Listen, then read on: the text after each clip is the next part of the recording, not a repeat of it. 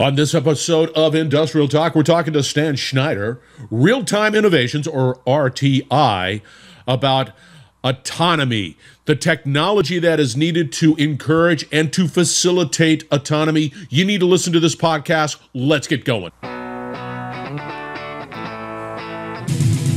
Welcome to the Industrial Talk Podcast with Scott McKenzie. Scott is a passionate industry professional dedicated to transferring cutting-edge, industry-focused innovations and trends while highlighting the men and women who keep the world moving.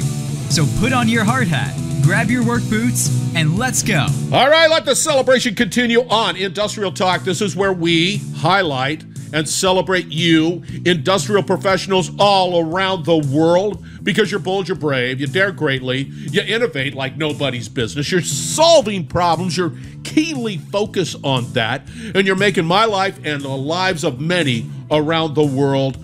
Yeah, you take that to the bank. As mentioned, we are talking to Stan Schneider, CEO of RTI, and we're going to be talking autonomy. But there's this whole level of innovation that is needed, so let's get cracking. Whether you like it or not, it is here to stay. You better be in the game. You better find your trusted innovation team to give you the lowdown on what is taking place in industry, what is happening in from an innovation and technology perspective, because it is necessary for you to create that business of resilience, that career of resilience. And the conversations that I have all the time is how do I, as a company, leverage innovation, leverage technology to help my business be better in the future, whatever it might be, get greater value out of my assets, whatever that is. That conversation happens all the time. And the only way that I can give you guidance on this is you got to find trusted advisors. Trusted, because there's a lot of buzz out there. There's a lot of noise out there on innovation. So Stan, yeah, you can definitely trust that gent, and you can trust the people at RTI.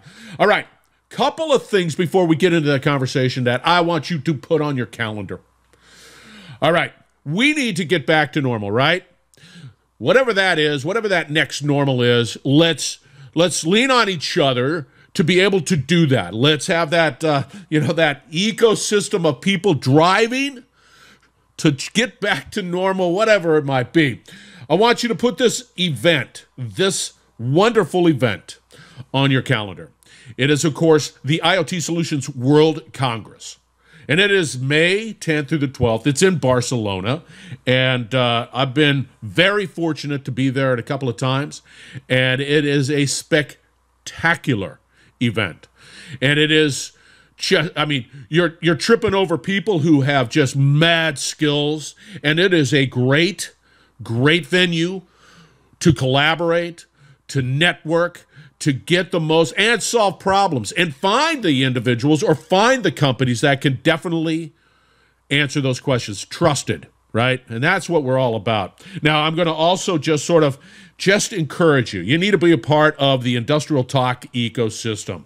What does that mean, Scott? Well, it is, of course, an entertainment platform, but an industrial entertainment platform that brings out the human side of all of these incredible leaders, industrial leaders. But the best part about it is that you get to collaborate and you get to connect with people who are just all bent on solving problems and helping each other achieve whatever success they're trying to achieve.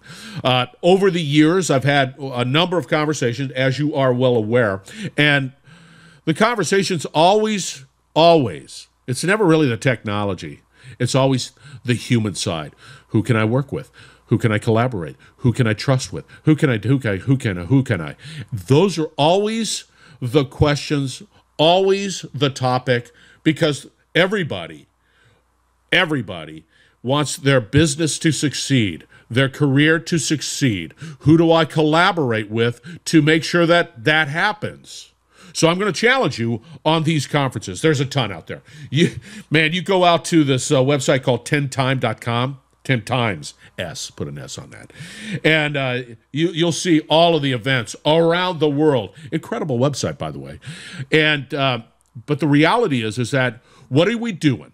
What are we doing to get the most out of these events for your company, for solving problems? And I'm going to just share with you how we approach these conferences, outside of the fact that we broadcast. Yes, one. And that is just a great way of being able to get the attention that you so desire and deserve, right? So we broadcast live at these events. It's fun. It is nothing short of fun. And then we create this video, and the video is fun, and it highlights all of the wonderful things that are happening at the event and the energy. And it just is a great combination, 1-2 punch on how to get that attention you just so deserve. But the reality is that gone are the days that we just go to a conference, drink great bourbon and eat great food and yuck it up with many people. It can still happen, but I think we have to be far more pinpoint focused on why are we there? How does it impact our bottom line? What is the return on our efforts, right? And so you have to think in a way of being able to say, okay, I'm going to IoT Solutions World Congress. There's a pre-activity, right? Pre. And then there's during, and then there's post. I break it up in those areas. If the pre-activity includes, I need to schedule firm connections with my existing customers and my quality or whatever quality connections, I'm going to do that. And that requires a lot of pre-work, a lot of work up front. Because when you get to that location, when you get to that site, when you get to the event, you're ready to go. You're ready to roll. You're ready to have that conversation on how your solution, your focus, your whatever it is can help solve problems. And then you fill it up. And then you just keep, because the reality is, we could go out to LinkedIn and say, okay, I'm just going to try to find some quality leads out there, and it's the cost. But the reality at these events that bring everybody together, they're all there, face to face. Human interaction is key. Get the most out of it. Okay, so you go to the event. You're on a podcast. You're talking about the subject matter you're talking about. You've already done your pre-work. You're out there now. You're doing your stuff right there. You're broadcasting. It's great. You're getting a value-added, asset right there and then. And then the real rubber is that you follow up. You nurture. You have to keep at it. You've got to continue to nurture the relationships. Listen to what is being said. What are the problems that are being communicated? How does your solution listen? How your solution can solve problems and be able to have that conversation. But the best part and the most important part is that you're focused on that individual's success, right? It's keenly focused. I want that individual, that company to succeed. To do that too, you've got to open doors for that customer too. It's not only just saying, hey, we got a great solution, here it is, it's wonderful, and it could be that, right? But I want a relationship, and I know many want a relationships that go beyond that. It's like, hey, I hear what you have to say. I know our solution is good, but I'm destined and focused on your success. And therefore, I'm going to introduce you to this particular individual. And you make that introduction. You're part of the solution. Talk about goodwill. Talk about the way to collaborate. And I'm telling you right now, trusted individuals, important. Solutions, innovation, important. But the reality is you don't have all the answers, and that means you need to collaborate. And the more you collaborate, the more you have that conversation, you will succeed. And you have to succeed because you're that important. You are. You're just that important. All right, let's get on with Stan Schneider. So I was very fortunate to be able to interview Stan at IoT Solutions World Congress in Barcelona. Great guy. And you'll quickly recognize that he's definitely smarter than me. He is he's got a real sense of honesty and a desire to truly solve problems. So as we start talking about trusted people, Stan is one of them. And if you're looking and if you're trying to say, okay, autonomy is an important component to my business, and I can't send this data to the cloud, I need something that is right there so that there's quick response. Like, let's put it this way. Automobiles, yes, you need quick response. Stan knows all that. His team, RTI, knows all that. And I think that you need to reach out. Schneider, CEO, Real-Time Innovations. They just go by RTI. That's the website. So enjoy the conversation with Stan. Stan, welcome to Industrial Talk. Thank you very much for finding time in your busy schedule and to talk to the best, and I mean the best, and the well-educated listeners that industry has on Industrial Talk. How are you doing there, Stan? Great. The last time we spoke, it was in Barcelona. And again, I think I shared with you prior to this conversation that I can't even remember that. I feel like I had hair at that time. Well, I'm so glad that you said yes. And the reason we're doing this is, one, absolutely want to know what's happening at RTI, what's happening with Stan, and what's all of that. That's all important. And also, we need to talk about getting our life back in order and whatever that looks like from the IoT Solutions World Congress. Before we get all into that, give us a little background, Stan, on who you are. Hi, I'm Stan Schneider. I run a company called Real-Time Innovations, RTI. We are a software framework provider for autonomy. We're the largest in the market by a pretty good margin. We build a software that allows you to put together intelligent distributed systems outside of the cloud. So people think AI is everywhere. It's really not. It's mostly in the cloud, and we are trying to enable the real world to be more intelligent by taking those smarts and letting them run outside the cloud. So I don't have to go to the cloud with your solution.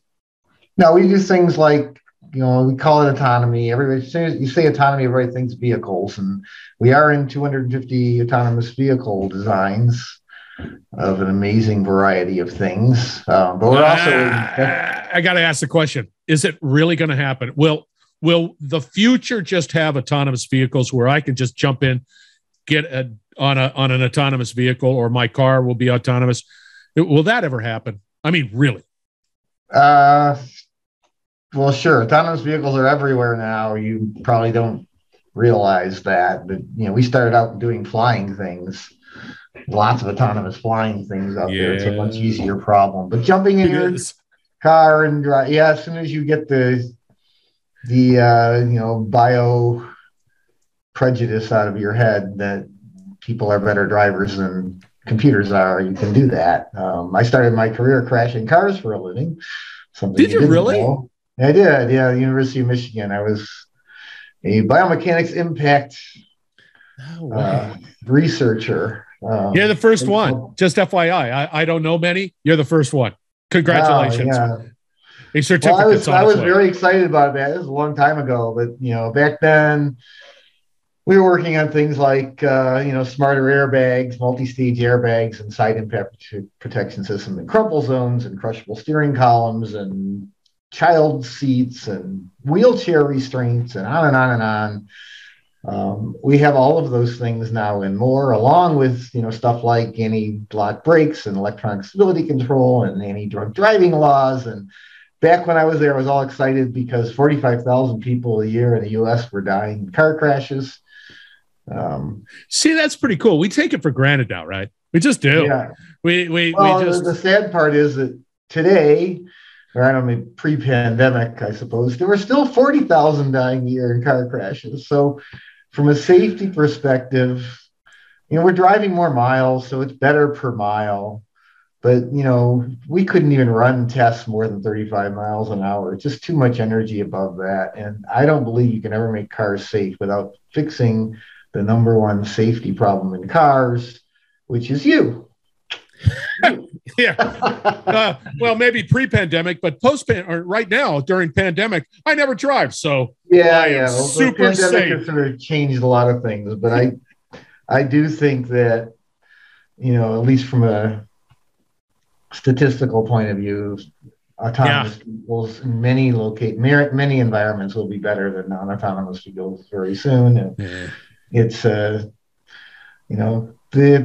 computers will make mistakes you would never make. They'll some of the famous ones, they'll mistake a truck for a sign they can go under or something like that.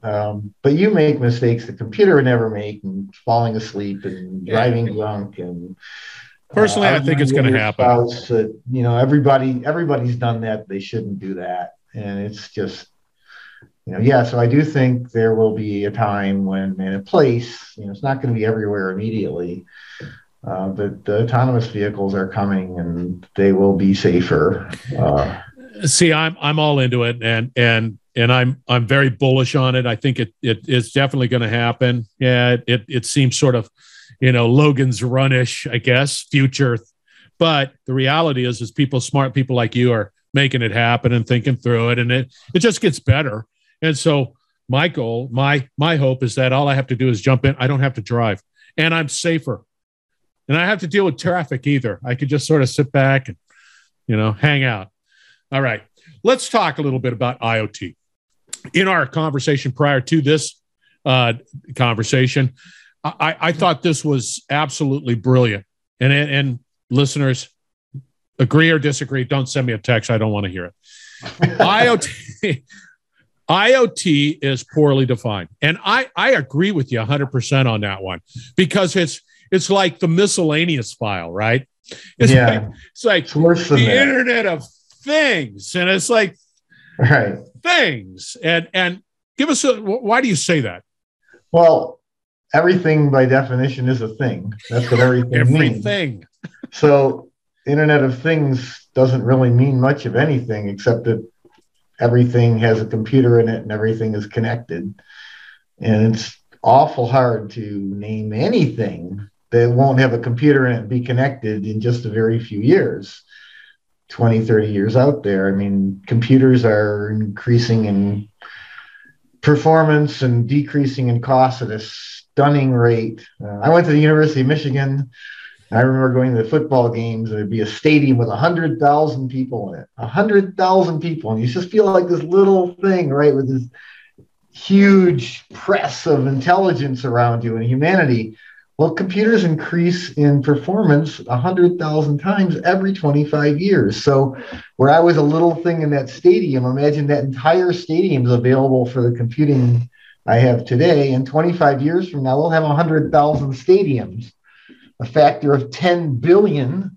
No, actually more than 10 billion. 10 billion in 40 years. So it's more than that in 50 years. But it's even that time frame. It's compressing even faster. There's a velocity out there. By the way, that's bucket list stuff for me. I want to go up to Ann Arbor. I want to be in that stadium just to see it, because it's perfectly shaped. It's like it's a perfect bowl. I like it. All right. Yeah, I digress. But 10 billion X in 50 years, it's hard to understand that. It really is the only thing that matters. If you're building a system that has to last for the next 30, 50 years, even 20 years, it really is the only thing you should be thinking of. The only factor that matters is how do you take advantage of intelligence, which people don't get today. But I do think the IoT is really pretty much divided into three huge, I call them spheres, buckets, whatever you want to call them. There's the device monitoring bucket, which is most of the consumer world and a lot of the industrial world too, where you have a device and it talks to a single cloud service. There may be lots of devices, but it's just one cloud service. And so think like your Nest thermostats or your Fitbits. Right there, baby. Right, exactly. It's connected to a single cloud service, and it can monitor it, can control things. In the industrial space, you'll hear about predictive maintenance and things like that, where it's monitoring a device. That's one class. Another class, that's probably the biggest class, by the way, because it's sort of the easiest in a lot of ways. The other class is optimization, intelligent optimization, where you sensorize a factory or a pipeline and you collect a whole bunch of data and you get it up to the cloud and you think about it and you use that to optimize the system, typically not very real time. may even only optimize it once a month. You're going to change how you manufacture something or what you manufacture based on the market or something. Huge class. A lot of the big platforms out there. Hold it, before I forget, isn't there an overlap between the device and then the Intel optimization? You need a bunch of devices to create that intelligent operations, right? Yeah, but it's not, I don't know of any, maybe a strong statement. Of course, there's overlap of everything. It's the internet of everything, right? Things. We're talking things. More things. But I don't know of very many device monitoring things that are also integrated in where they're trying to control and activate devices that's integrated in with a big data collection AI for many different types of devices. Maybe there are. I'm sure there are, actually. Take that back. It's not a huge thing. It's not really my world anyway. My world, we live in the edge autonomy world, third big sphere, where instead of having the intelligence in the cloud might be a player, but the real intelligence needs to be in the edge, in the field, where it's running a car or a medical robot or a power system or a defense system, a radar or something. You have to have high performance, high reliability. You could never really count on. I would never, safety research, I would never delegate my safety to anything off vehicle. It's just too many failure modes. So the edge as a whole is there's a speed, right? So I have everything sort of there at the site, right? If I sent that information to the cloud, there's a latency. Is that the benefit of this? That's a benefit. Reliability is probably a bigger benefit. The ability to handle lots of high performance connectivity is another benefit. It depends on the application you're trying to do, but the real benefits to having intelligence there with you is you can make sure it's always available, make sure it's always fast, make sure it's connected in the right way. We sell a connectivity technology. It's data centric, and I can explain that if you want. But yeah, I do, because you're just full of interesting jargon that I have no idea what you're talking about. Right. Well, I mean, trying to make it as simple as possible. Yep. In the intelligence world, data is everything, right? So data in the cloud is the reason Facebook and Google have such a good map of you, is they got lots of data about you. Data is everything. Everybody sort of gets that today. But in the cloud, you have, to make a model of you at Facebook, I've got days, months, years, decades to figure out stuff about you and connectivity between you.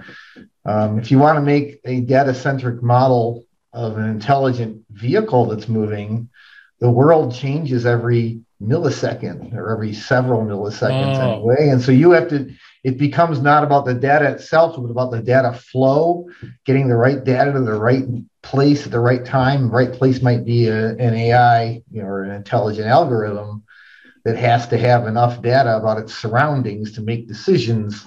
And those decisions have to happen in 20 milliseconds, not 20 weeks.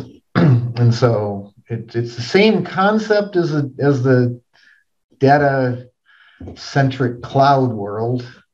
It's just now really more about data flow than it is about the data itself. You have to get the right data. That's essentially what we provide. Can I say that there are different avenues of data? Like sometimes data could go into the cloud because I don't need it right now. I mean, it goes up there, it's fine and then there's data that has to reside on premise or in the edge or whatever, so that I have the necessity or have the capability of accessing it, or it delivers insights rapidly. Are there avenues like that? Not everything needs to be at the edge. No, it's definitely, there's always layers. Like there's an architecture called the layered data bus, which is a good example of that, where you have something inside the vehicle. It's a car. People get cars more than other things, even though it's only a small part of the opportunity out there.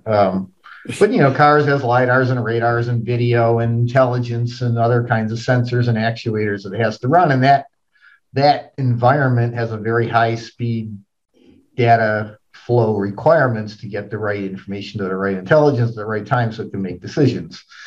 You know, if you're not in the car, if you're some control center or something that's monitoring 50,000 cars, you might want to know things that are derived from that car, like where the cars are, how fast they're moving, whether they have people in them or not, whether they have some maintenance problem, if there's somebody stuck. You know, what do you do if you have an autonomous vehicle that's stuck in a construction zone? You can't really drive anybody there. I'm actually on the board of an organization called the Teleoperations Consortium. Not that I think you can delegate safety to a remote operator. You can certainly delegate getting unstuck to a remote operator. And that is another layer of different kinds of data. They don't necessarily need direct access to the LiDAR cloud, but they may well need direct access to the video to see what's going on. And then there's another layer even above that where you're going to optimize the use of your vehicles and decide whether you're going to deploy them all to northeastern Phoenix or, even take some out of that market, or what kind of vehicles might be more effective, or who pays the most money, and the sort of kind of things you do in the cloud today, which is really becoming more of an intelligent optimization problem. So those things are all mixed together. Oh, great. This is what, you've just started. You chirped a lot happening in that little segment. You chirped connectivity, this, that, do this, but I don't even know where to start. And I can tell you where to start. Talk to me. Start with the data. Most people start with the systems and then try, what data do I need out of this system? What data is coming out of the LiDAR? What data is coming out of the operators or whatever? And they try to build a system, a design around the system as components. I like that. Object-oriented designs that are really designing around objects, which are almost always mapped to physical things. If you instead just turn it all around, it's I have a great slide where I show an upside down picture of a lake in a forest. Look at the nice reflection. It looks okay, but there's something wrong. You flip it over and everything sort of changed. If you just think about what data do I have, what data do I need, it's why it's called data centric. You start with the data and then you can build the components around that data. Everything gets very much easier to deal with. I like that. I like that. It's much harder than you think to actually do that. But yeah, because if I saw this big old cauldron of data, right, and it's swimming around, I even have a hard time figuring out that, is that data, do I want that one, that one, that one? Does that bring, right? And that requires some skilled eyeballs. It's not my eyeballs, it's somebody else's eyeballs. But to do that, I like the fact that if you have the data, and if that data allows you to be make better decisions, then you would. Right. And then if that's the case, then okay, let's design something around that. And so go ahead. My favorite architecture diagram has exactly two boxes. It has the application, whatever it is you're doing. Yeah. And that, at almost any level. And then inside that, there's another box that says data. And what data centricity does is logically makes it look like all the data in the entire system. This could be this 50,000 vehicle cars and all their LiDARs and all of their speeds and motor currents or whatever are all logically available to any application that asks for it, with the right quality of service, like delivery requirements, the security, and all that kind of thing. It makes it way easier to write applications and way easier to do things like make them mobile. If the application can just request its data and I need it, maybe I need it with 100 milliseconds delay. That's the latency you're talking about. And I know how big it is, and I know all that kind of thing. If I can meet that spec, I can be on the vehicle. I can be in some controller on the vehicle. I can be in the cloud. I can have the vehicle drive around and change networks. It doesn't matter because my application's only dependent on the data. It just makes it way simpler design it's definitely a leap of faith in your thinking as a designer to think about the data first, because for most people it's and there's a lot of companies out there that have been collecting data. They just have data. I've got data, and then they've deployed these systems, but they really do not take advantage of the data. For a point of clarification, Stan, you mentioned it a couple of times. For some of the individuals that don't know, can you define LiDAR? What does that mean? LiDAR is basically laser ranging. LiDAR shines a laser, usually scans. So think of it doing that, and it's measuring how far away each of those scan points are. So just like your old-fashioned CRT monitor would scan the screen and draw a picture, it's doing almost the inverse. It's scanning an environment and giving you 3D distances to everything in the environment. And these things can be pretty fast, and they can be very accurate. But of course, you pay money for both of those features. You can have cheap ones that just do one line, basically. It'll give you some idea. But everything else is the price is coming down. Right. Yeah, I mean, you see them spinning around, the mechanical ones spinning around on the top of vehicles. Those are relatively high-end ones that may have a lot of ability to get a lot of lines, and they get a new update every time they spin around. There's some fancier ones that are all solid state that use phased arrays and things like that to change where the laser's scanning. It's cheaper. It's not as accurate. Can be faster. Someday it'll be fast and cheap. Faster, better, cheaper, right? Choose any two. It is, but it's going to happen, and I agree with you 100% on that one. It just is, because they're smart people like you and others that are going to make that happen. And I mean, the future is bold from my perspective. I wish I was younger, just because. But you've been doing it for looking at your stack guard out there, 17 years. You've been leading the way for a long time. I mean, you've been in the data-centric world since 2006. So it's been a while. It's an exciting space right now. It's just amazing what's going on. We see it everywhere. Vehicles and medical, and we run some big systems. I'm reading this book, and it talks about technology convergence. I don't have it in front of me, so I'm not going to spout the title of it, but it's that convergence. And then people like you can see other technologies that are going out there, and you're saying, hey, I could use that. That'll help me here. And you put it all together, and it just creates a more, I don't know, a better solution going forward. It's really an interesting time. I mean, we sell integration technology, so I'm 100% behind. Integration is the hard part, but I find that there's an even bigger blocker out there, and that bigger blocker is just flat out confusion. And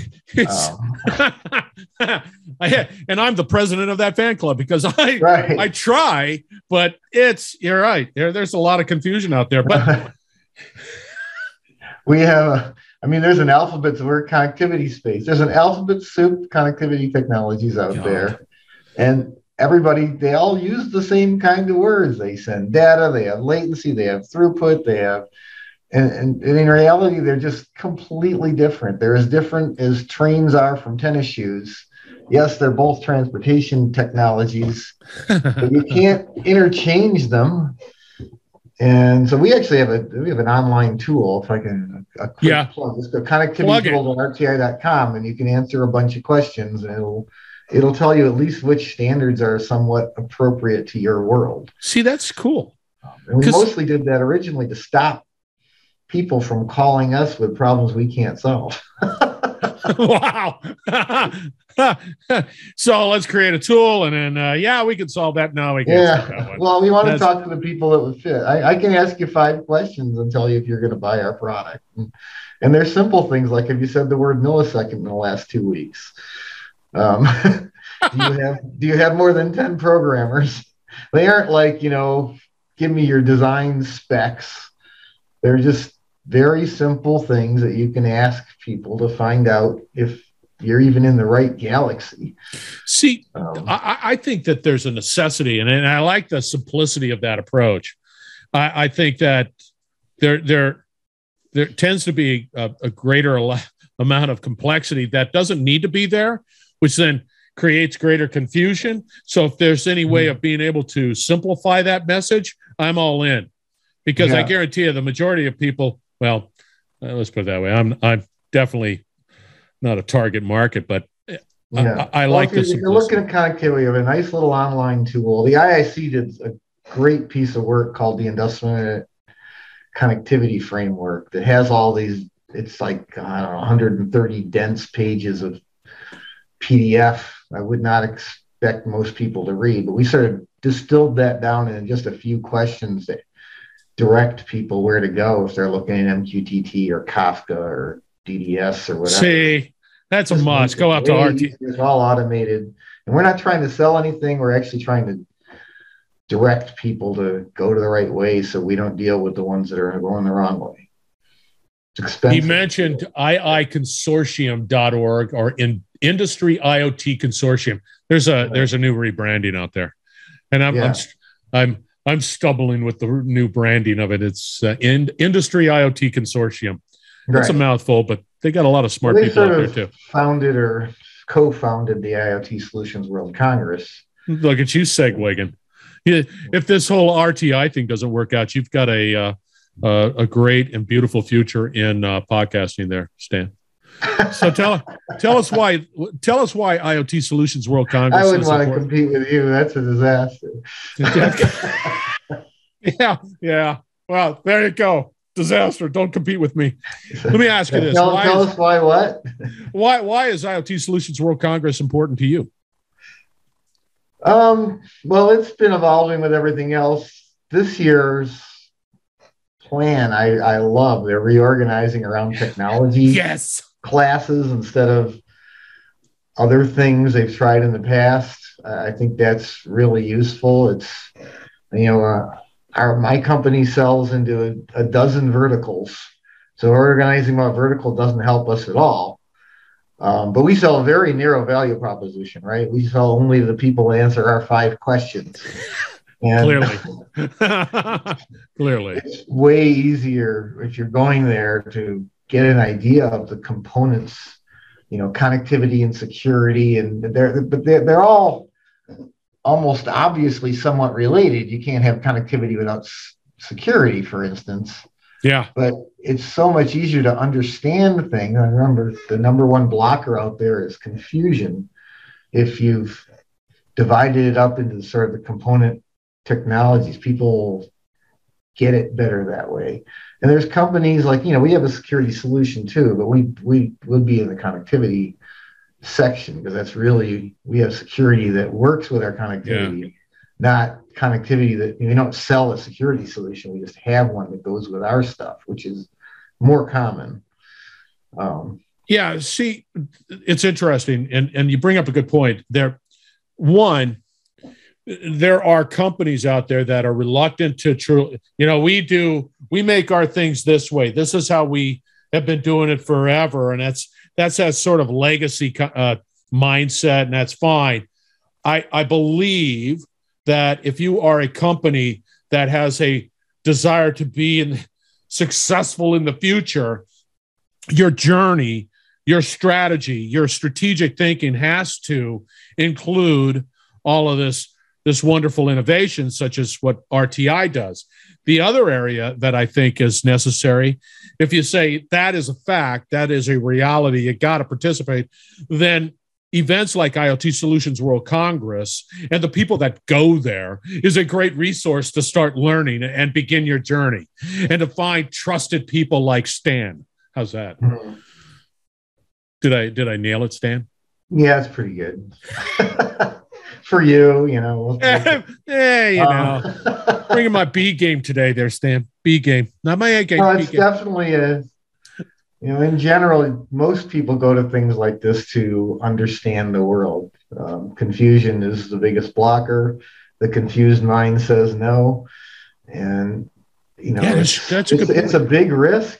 I mean, our average customer is probably spending a couple $100 million building this new intelligent system. And obviously some of them, the famous ones like the EV autonomous vehicles or just vehicle design. They're spending multiple billions of dollars in a decade, and to go into that without understanding what's going on is not going to happen. So it's a good place to go and see how others work. And some people are afraid, it's all vendors. Well, the vendors know what they're doing. I hate to say it, but we've failed. We've got 2,000 applications out there. We've failed hundreds of times in that, right? And we've learned a lot, and we definitely have some ways to help people think about their problems. It's different. All right. We got to wrap it up. How does somebody get a hold of Stan and RTI and why that's important, outside of the fact that if you're contemplating this, I think you need to at least go to, it's RTI.com, right? RTI.com, easiest URL there is out there. It is. Yeah.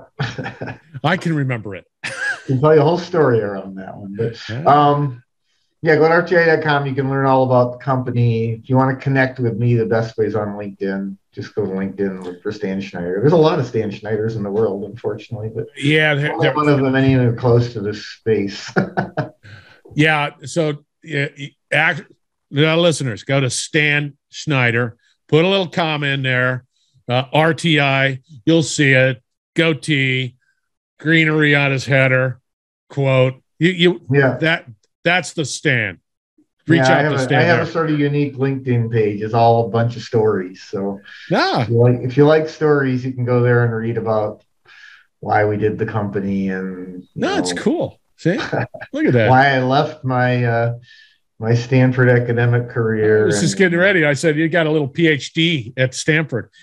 Yeah. I have a PhD from Stanford, and I left academia because essentially I figured out 95% of academicians are working on problems that simply don't exist. Which, I mean, that's not a dig at research, because that other 5% changes the world. But if you're in research, you got about a 95% chance of doing nothing useful. See, that's a whole other conversation. That would frustrate the hell out of me. Yeah, it's frustrating. In a company, if you do nothing useful, you fail and you get to go do something else. Yeah. University, you can claim you're leading for decades and actually not be having any followers. That's a whole nother conversation. It's like digging a ditch and filling it back in. All right, you're going to get me in trouble with my academic friend. Nothing against it. Nothing against it at all. It's a tough game. Yeah, it is. So is running a company, to be fair. But to be fair, I agree with you 100%. I've been there, done that, and yes, don't be squiffy about running a company. You've got to. That's a whole nother conversation. Did you say the word squiffy? I did say squiffy. You want to put it out on a bumper sticker? You can say squiffy. Is that a new word? No. It's squiffy is a word. No, you get it. It's like a little squiffy. I can't believe it. I got that from a movie, and I can't remember where. But you said squiffy, so I'm squiffy. Urban Dictionary. Wow. Is it? Yeah, hardworking, fast-paced, enthusiastic person who works in a restaurant or bar. That's squiffy. A squiffy. There you go. Stan, thank you very much for being on Industrial Talk and saying yes to being here. You taught me something today. Yeah, there you go. That's great. Yeah, squiffy. Run away. Have a good time on that one. All right. Thank you, Stan, for being on. Thank you. It was great talk. Right. Anytime. They're not. If you end up traveling anywhere, let me know. I'll hang out with you. Yeah, heck yeah, man. See? High beer factor with Stan. You want to hang out with him. You want to have a beer with him. That's the thing. Beer factor high. All right, we're going to wrap it up on the other side. Do not go away. We will be right back. You're listening to the Industrial Talk Podcast Network.